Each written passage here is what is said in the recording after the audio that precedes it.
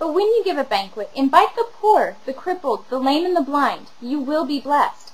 Although they cannot repay you, you will be repaid at the resurrection of the righteousness. From what we read and what we know from the Bible, Jesus spent the majority of his ministry caring for the sick, the hurt, and the disabled. If we are to truly be like him, if we are to truly be his hands and his feet, to put shoe leather on our faith, we need to follow that example. Sitting quietly in our comfortable pews is no longer an option. We must stop focusing on the disability a person has. Stop thinking of it as only that group over there, because we are all disabled in one way or another. We all have something about us that we know doesn't measure up. And who among us would like that part of us to be highlighted or to be emphasized, to be the focus of who we are? Or do we want to be seen for the entirety of who God made us?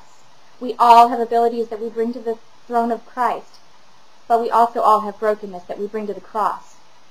So why are we only seeing the potential in those whose brokenness we can't see, when what we should be doing is looking at the possibilities everyone has through Jesus' eyes? We now have a responsibility to refocus on the part of the word disability that really matters, ability. We are all in need of grace. Not one single one of us can get there on our own. Some of us have hidden disabilities that we can more easily hide and pretend aren't there, but they are. So are we really that different from those of us with more outwardly apparent disabilities just because we can see theirs while we quietly hide our own? Do you remember that we are all part of one body, each with a purpose and each with equal meaning?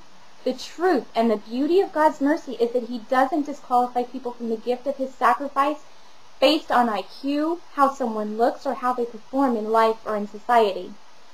Why do we forget that he doesn't call the equipped? He equips the called, and we are all called to his service in one way or another. So when there are families out there that want to go to church but can't because there's no place for them or their children, that is not okay with me. When the divorce rate of these families is hovering at 85%, that is not okay with me. When 1 in 91 children, which is the current statistic for an autism diagnosis, are forced to watch others do while they have to sit on the sidelines, that is not okay with me. And it shouldn't be okay with any of us.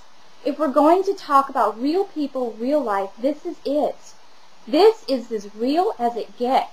And we can no longer sit here and say that this part of our body is not needed.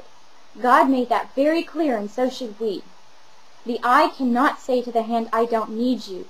The head cannot say to the feet, I don't need you.